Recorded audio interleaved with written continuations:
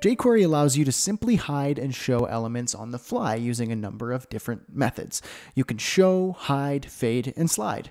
Now let's start with show and hide. But before we do that, I have an HTML page here that I set up. You can go ahead and download that from the course files that you downloaded at the beginning of the jQuery section. I just called it hideshow.html. If you're hardcore and you want to just copy this out and type it, then you're free to do that, but you're going to have to pause and do all that sort of stuff. But I suggest just downloading it from the final course files. Now, I also did some basic styling in the styles.css. At the bottom here, I got hiding and showing jQuery lecture. I really just added the hidden class here. There isn't really much styling that I've added. And then in the script.js, this is where we're going to do some of our jQuery hide and showing sort of stuff. So like I said, we're going to start with show and hide. So let's just select the level 1 heading, and I'm going to say hide. So save that and check it out in the browser. So we have our level 1 heading. Now if I refresh, it is now hidden.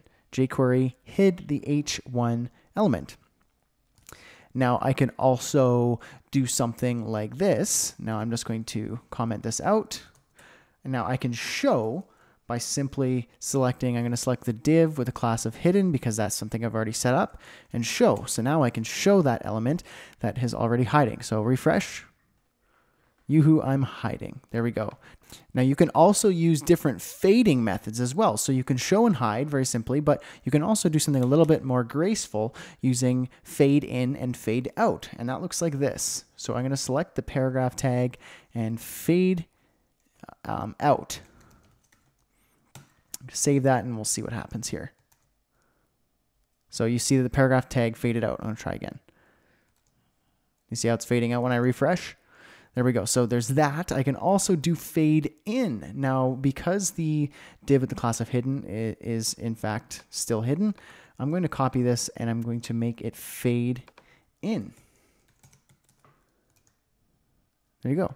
Now, these methods also allow you to add parameters in the parentheses to decide how long you want the fade in or out, how long you want that to last. So I could say fade in over 8 seconds. And you can see it's very, very slowly fading in until it's full opacity right here. Now, there is another fade method that is a little bit different than fade in and fade out. There is actually the fade to method, which lets you adjust the opacity of elements, whereas fade in and out toggle between 0 and 100% opacity. And that looks a little bit like this. So I'm going to do a click here. So I'm going to say box 1 and then click. Function, and here's our function, and in here I'm going to say this fade to, and then in parentheses here the first parameter is the how long you want it to last. So you can use a numerical value like 2000, or you could use something like in strings slow or fast, but I like being specific, so I'm just going to say 2000 milliseconds. And then comma, the next parameter is the opacity you want it to fade to. So I'm going to say 0.75. So 75% of its current opacity. And then comma, and then function, open and close that parentheses. And then here is simply what happens when the animation is complete. You can add some code here or run a function or do whatever you want, but you can leave it empty if you don't need it to anything. But that's part of the syntax for the fade to method. So let's save that. And now we're going to have to make sure we have a box 1 element. There we go. We have div ID box 1. So I'm going to make sure this is all saved. And let's go back to our browser and see what happens. So we have a box. It has no styling. So why don't we just give it some styling? I'll add it to the final course file so that you won't actually have to do this part of the lecture. But I'm just going to say box 1. There we go. Simple box, 100 pixels high and wide, background color white, and border. There we go. We have our box. Now I'm going to click it. You can see that it went down to 25% less opacity. So it went to 75%.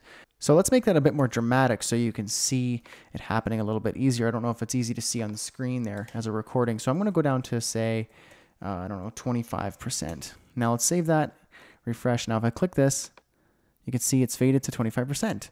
of its current opacity. So that is how fade to works. Now, if this in CSS was 25% opacity, and then you used fade to 100%, that's what that would do. It would fade to 100% from 25. And so that is how the fade to works. And you can also use slide methods. So let's look at slide up and slide down. Now from slide up and slide down, basically the way that they are different is they're kind of like hide and show. Slide up is for a currently visible element and it will make it disappear by sliding up. Slide down is for an element that is disappeared or is not on the screen or hidden, and it will slide it down into view. So let's see what that looks like.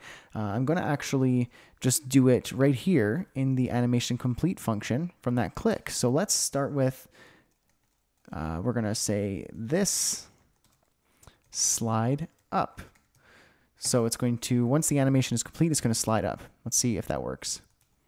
So I'm going to click the box, fade, slide up. You see how that worked? Now, let's say an element is disappeared, and that would be the div with the class of hidden. So I'm just going to copy this again. And just out here, I'm going to say div class hidden and then slide down. This should make it appear on the screen. There you go. See how it slid down? You'd see it better if it had a background color or something like that, because right now it's just text. You're only just kind of seeing it kind of cascade down. But that's how that works. Now, there's another one called slide toggle, and it lets you toggle between slide up and slide down. So basically, if it's hidden, then it will slide it down. If it's visible, it will slide it up, so on and so forth. So I'm going to go ahead and trigger a button click. Click when you click on the button on the HTML. There we go. Now, when you click this button, we're going to toggle between the box one. Whoops, box one, slide toggle. So now when you click the button, the box one will toggle the slide. So let's see what happens.